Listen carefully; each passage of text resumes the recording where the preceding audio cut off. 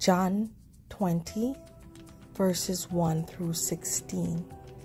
Reading from the Amplified Bible, Classic Edition. Now on the first day of the week, Mary Magdalene came to the tomb early, while it was still dark, and saw that the stone had been removed from the entrance from the tomb. So she ran and went to Simon Peter and the other disciple whom Jesus loved, and said to them, "They have taken away the Lord out of the tomb, and we do not know where they have laid him." Upon this, Peter and the other disciple came out, and they went towards the tomb. And they came running together, but the other disciple outran Peter and arrived at the tomb first. And stooping there, he saw the linen clothes lying there, but he did not enter.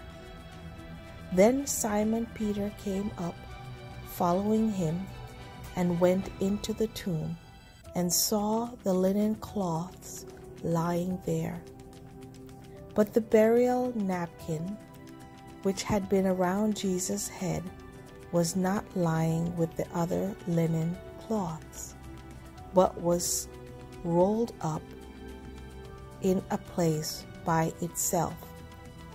Then the other disciple, who had reached the tomb first, went into, and he saw and was convinced and believed. For as yet they did not know the statement of Scripture that he must rise again from the dead. Then the disciples went back again to their homes. But Mary remained standing outside the tomb, sobbing. As she wept, she stooped down into the tomb, and she saw 2 angels in white sitting there, one at the head and one at the feet where the body of Jesus had lain. And they said to her, "Woman, why are you sobbing?" She told them, "Because they have taken away my Lord, and I do not know where they have laid him." On saying this, she turned around and saw Jesus standing, but she did not know that it was Jesus. Jesus said to her, "Woman, why are you crying? For whom are you looking?"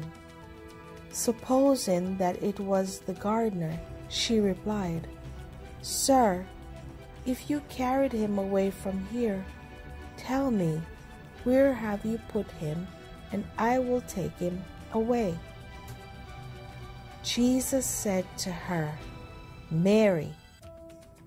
Turning around, she said to him in Hebrew, "Rabboni," which means teacher or master. So the key part of this scripture, this entire scripture, is absolutely wholesome.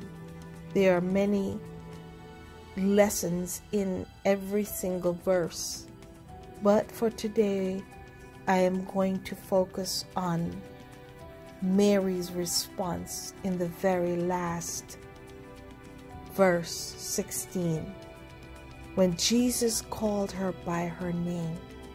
And so this whole celebration of Easter, Resurrection Sunday, is really a personal one. It's a personal call. Jesus called her name, Mary, and she responded, Master, Rabboni. That is the power of this.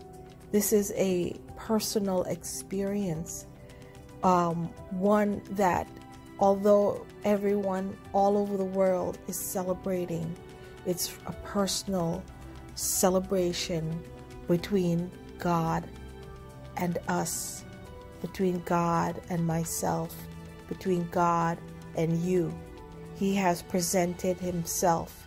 He went through the suffering. And Mary, again, there's so much. Mary, there was something deep about Mary Magdalene. And she didn't go with the disciples. There's something about Mary, and that's going to be for a different day. But it's personal. Amidst all this global celebration, it's really personal. It's a personal call between God and myself, between God and you. So let us respond to that resurrection power, that personal call of hope, of how good will overcome evil, of how God overcomes the devil, of love.